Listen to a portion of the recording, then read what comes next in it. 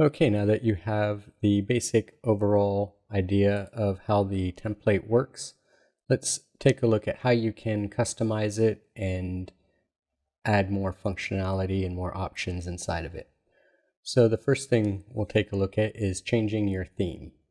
And we have the theme selector right up here, and then you can try them out. You'll see the changes real time, so you can see if it's something you like or not.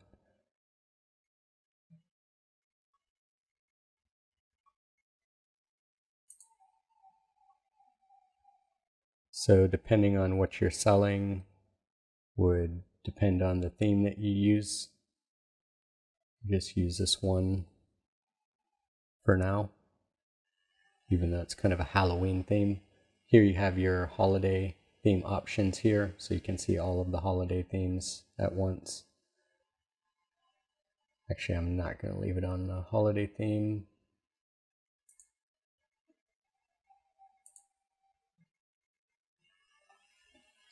So you can change your theme there. And then after we have themes, we have a lot of different options for widgets over here. So all you have to do to add any of these is you just drag and drop them wherever you want. So I'm just going to quickly go through them and tell you what each of them are. The form widget will collect information, and you can easily, anytime you drag and drop it, then the options is going to come open. Now for the integrations, you're going to have the paid version. So I'll show you a way that you can still use your forms without using their forms like that. So you don't have to use the paid ones. Okay, so that was the form widget. Now you have a poll where you can ask people to pick an answer, newsletter sign up, login, so people can log in via Facebook or a mobile login button, voting widget, and this is good for photo contest and video contest or any type of essay contest or any contest that you would have. It allows people to vote on the different things.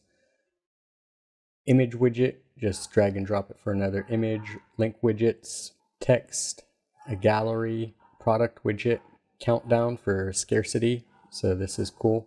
Entry count widget will show people how many entries people have made. And then we have a share widget for people to share comments if you want to add Facebook comments inside. Like button, Instagram widget, video widget, Twitter, SoundCloud, RSS, Flickr, Foursquare, Google Maps, newsletter from MailChimp, iframe widget, flash widget, 2-column layout. So if you decide you want 2 columns or 3 columns, you can just drag the columns to where you want it, and then it'll add 2 columns. So you see here we now have the 2 columns, and if I want I can drag that one into there. For my like box, I didn't fill out any of the information, that's why it's empty. If I wanted to add a video widget on this side, then I can add my URL, would add my video widgets there. So that's how you get 2-column.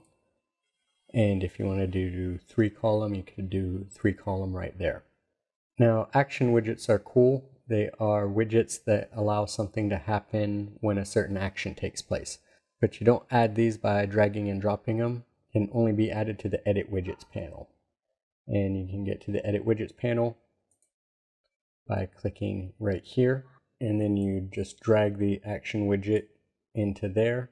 And now you set what is the trigger and what is the action. So, for example, if the user logs in via Facebook, then what's going to happen? So when you have the login button there, if they log in via Facebook, then the header image will show or hide or scroll to. So you can have different things show or hidden depending on the person's action. Here it has where the action is going to take place. So it's the main message, and you can see which of these main message or what all of these stand for if you look here. So when I click on my main message, if I click on view, it means everyone can see it. What's the background? Enable comments, visibility, desktop only, mobile only, visible on Facebook, styling. And so you have each of your things here, and you can see when you highlight it, it shows what it is. So that one is a header image. This one is the main message. This one is a featured product. This one is the featured product. So for example, if I wanted the product hidden until someone took action, or if I wanted a bonus hidden, or a training video hidden, or a coupon hidden, or anything like that until someone takes an action, then I use the action widget. So the action widget can get a little bit complicated. It's not complicated, but it would take a bit of explaining to go in depth, and it's not necessary for your Amazon shop. It just adds cool options if you're using it for landing pages or for sales funnels or for collecting leads or opt-ins, or if you're having a contest, then the action widget is very cool. And then we have our Google Analytics widget, our plain text widget for plain text HTML or an embedded widget code from another site, and a code widget for rich text or plain text, and a container for grouping related widgets. And again, we got the 2-column, I already mentioned that before. So you can see it's pretty easy. Anytime you want something new added, or let's say I wanted a row with 2 rows of products or 3 rows of products, then I can drag this to where I want it. No, actually I just added it to the bottom of that, so let me make sure I add it down here. Okay, so then I just drag my products in there, my product widgets.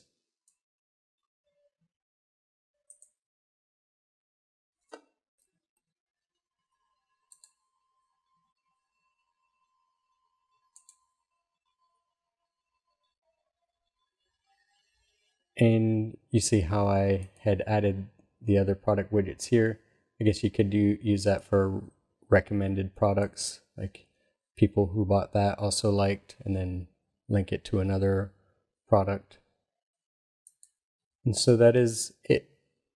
You've got everything you need here to build your shop and add a lot of different cool features and try to engage people in different ways in your shop.